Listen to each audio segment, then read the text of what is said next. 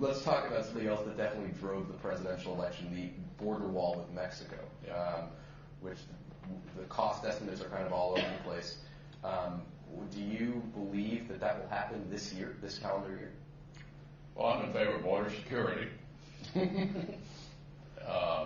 There are some places along the border where that's probably not the best way to secure the border. But I think General Kelly knows what he's doing. I think the president picked an outstanding person to be in charge of Homeland Security, and my suspicion is that we will take his advice. Do you believe that Mexico will pay for it? No.